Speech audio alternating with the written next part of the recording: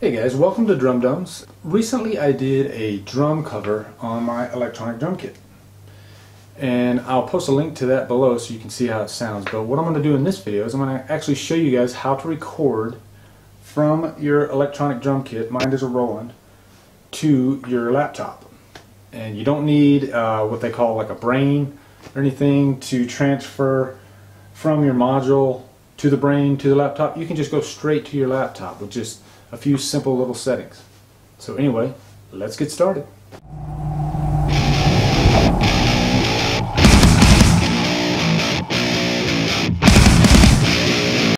Okay guys, first off, hardware. What hardware do you need? You're going to need a splitter. It's just an 1/8 inch stereo splitter, and in one connection you're going to plug in your headphones, and then the other connection is actually going to go to your mic on your laptop. And you're going to plug this into your headphone input on your module. Okay, now we're going to talk about sound settings. I've actually created a video on my laptop to show you guys exactly how you set your sounds. But basically what you're going to do is you're going to go into your control panel, you're going to go into your hardware and sound, and then you're going to go over to your sound settings. And then within your sound settings you're going to find your microphone. And so in there you're going to go into your levels, and you're going to set your levels to about 25%. You're going to set it really low. And the same thing goes for your module. I actually have my module up to about half on the volume, and that should be fine. Okay, now let's talk about recording.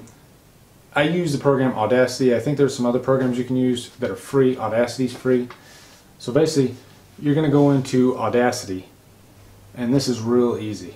Very little settings you're going to have to do in Audacity. The one thing is you're just going to want to make sure that your audio, your mic audio, recording volume audio is low, around 25%, just like you did in the settings. And then your volume, you can turn that up as high as you want. That'll be fine. So when you're recording, when you're playing, you can see in the program Audacity, it'll actually have, you'll be able to see the actual beats happening, like kind of like a seismograph. So every move I make on the drums I can see on the recording meter on Audacity.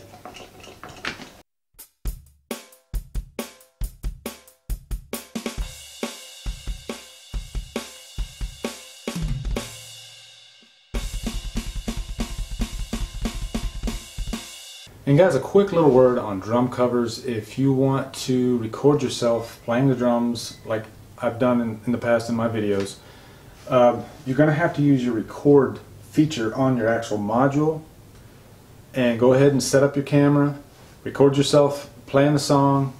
Then after you're done with that, you're going to have to save it to your computer as an audio file, what you've just recorded. You're actually going to play it back through Audacity and record in real time, and then you're going to take your video that you just recorded of yourself, and then you're going to take your audio from your computer and you're going to put them together, and it'll come out looking like all the other drum covers that you see on YouTube. Well guys, that's pretty much it. If I missed anything, let me know, post down below, and I'll be happy to answer any questions you guys have. Subscribe to my channel, follow me on Facebook and Twitter, and Humdrum out.